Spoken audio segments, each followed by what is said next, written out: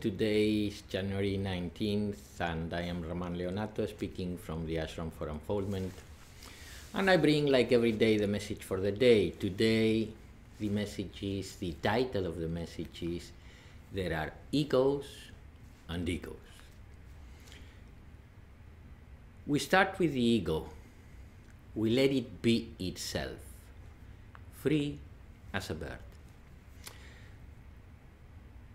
Now, this is a very important concept of what we teach, which is be yourself, free to be.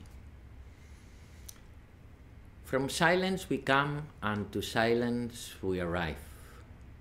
Have we moved from point zero in an elliptical way to point zero?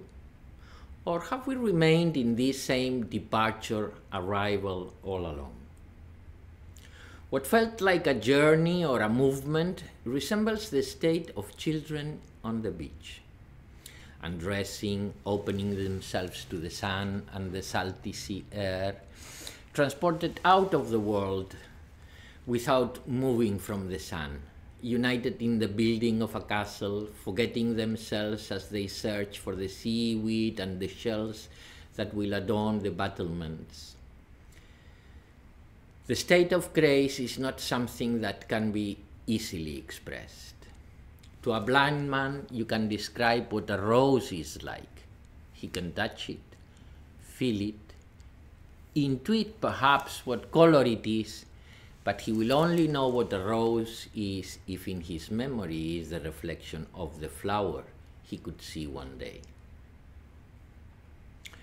So as we are building towards becoming love in this practice that we have for every day, we are going to start today to understand what is the individualized mind, the ego. The ego, the individualized mind, the human soul is different to the little I, which is just a part. We could say it's a part of the ego, or the grossest part of the ego.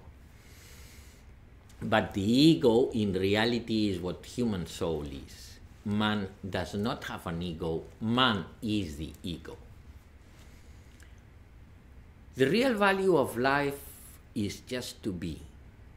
Be yourself. That's all you have to do. Just be yourself. Natural, normal, ordinary. Aren't we all just ordinary people? Now, this is another very important point of our teachings, of what we teach, which is that we don't teach people to be like, I don't know, like Christ or like Krishna or like me, or you have to dress like this, or you have to behave like that, or these are the rules that you have to follow, or this is the diet that you have to follow, or this or that or the other. You have to be some way. We just say, be yourself.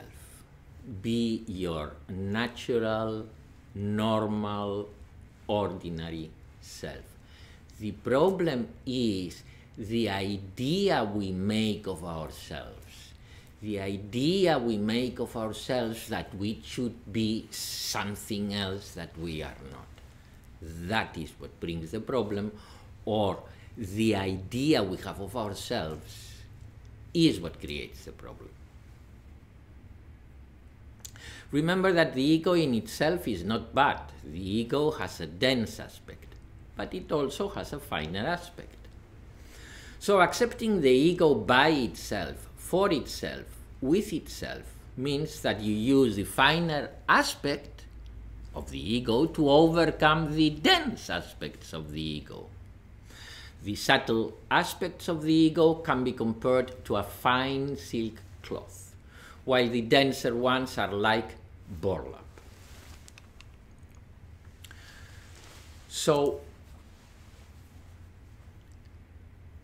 when you decide to yourself, I do not need to keep the idea of myself, then you find freedom. So this is the practice for today. It's very simple. Don't keep an idea of yourself. Don't think about how yourself is. Just be yourself. Today, it's only one day. It's just for one day. You can do it. Be yourself. Let yourself go. Let go. Connecting, remember, meditate in the morning, meditate in the evening. Be connected to the real self, the finer aspects of the ego, and let go of yourself without having an idea of how you are or of what you are.